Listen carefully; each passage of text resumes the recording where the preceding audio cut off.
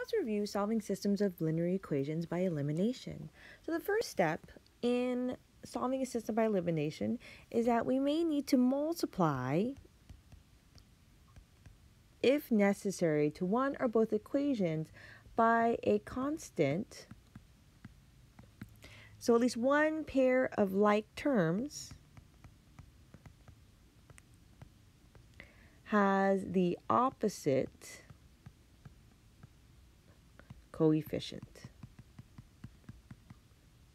So example, if we're trying to find, if we're trying to eliminate x's and we have a 7x and an x, we need to multiply by a negative 7. So that way this is a negative 7x in the inside. Our goal is to get them to be the same terms, the same number, but just with opposite signs. So if we have a 7x, the opposite term is negative 7x. If we have a negative 3x, we want the other one to be a positive 3x. Or on the other side, if we check y, so say for instance we have a negative 2y, we want a positive 2y. So that is what I mean by like terms, so the same variable with opposite signs, but the same number coefficient in front. Because when I add them together, notice that these all equal 0, and it cancels it out. So that's our goal for elimination. Step 2, after we get it to have the opposite coefficient, then we're going to add the equations to eliminate one of the variables.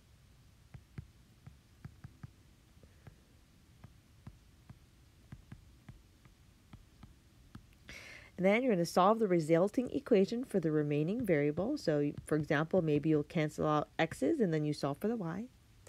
Then step 4, you substitute it, whatever you found. Substitute the value from step 3 into one of the original equations and solve. You're going to write the solution as an ordered pair. And then remember that the x's go first and the y's go second. And then step 6, you should check your solution in both equations. So let's go ahead and try this example here. We're going to solve the system by elimination. No multiplying in this case. So if we take a look at this example, we have x plus 3y equals negative 2 and x minus 3y equals 16. So you take a look at it. What do we want to eliminate first?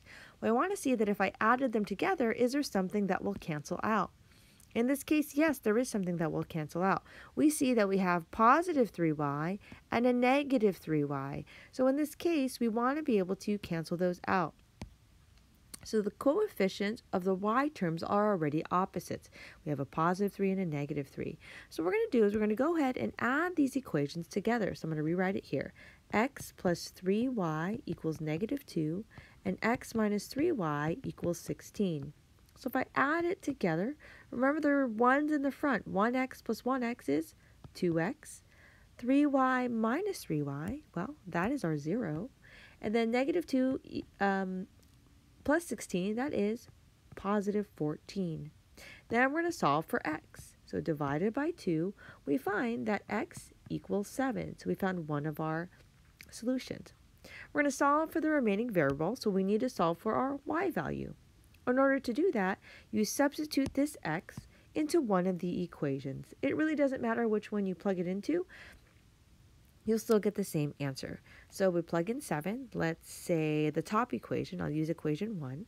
So 7 plus 3y equals negative 2. So let's solve for y, subtract 7 on both sides. We get 3y equals negative 9. Divided by 3, we find that y equals negative 3. So then we write the solution as an ordered pair. X is 7 and y is negative 3. So we're going to go ahead and plug it in to check our solution. So we have 7, negative 3, and we're going to plug it into both. So I'll try the top one first. So this is 7 plus 3 times negative 3. Is that going to equal negative 2? So we're trying to see if it's true. If it's true, that means it is correct. So 7 plus 3 times negative 3 is a negative 9. And so 7 minus 9 is in fact negative 2, so that is okay. It's perfect. Now you must check the other solution because a lot of times what happens is that it'll work for one equation and then it won't work for the other. If it doesn't work for one of them, that means something went wrong and you have to go back and check what happened. So let's go ahead and try the second equation. So x is 7 minus 3 times the negative 3, and is that equal to 16? So 7, negative 3 times negative 3 is a positive 9, and 7 plus 9 is 16. So 16 does equal 16. So 7, negative 3 is my solution to the system. So what I want you to do is go ahead and try this example here, 2x minus y equals 9, and 4x plus y equals 21. Notice that you can eliminate something right away. You are able to eliminate the y's right away. So that cancels out. So go ahead and finish this out, and when you come back, I'll have the answer for you. So if you tried this out, you would have solved for x. X would equal 5, so just be careful when you're adding. And then once you have 5, you plug it into one of the equations. So I plugged it into the top. Make sure you're plugging in the right variable. So x is 5. So 2 times 5 minus y equals 9. I get 10 minus y equals 9. Subtract 10 from both sides. So I have negative y equals negative 1. You can't leave the variable as negative, so one way to get rid of that is divide by negative 1 to both sides. So when I do that, I get y equals 1. Then you check, and they both do work. And then here's your final answer as an ordered pair. So as a hint, at the bottom of these pages are the answers. So 1, 2, and 3 are on here. And then on the back side, the homework, that also has the answers for you, so you know you are on the right path. So hope this helps. Thanks for watching.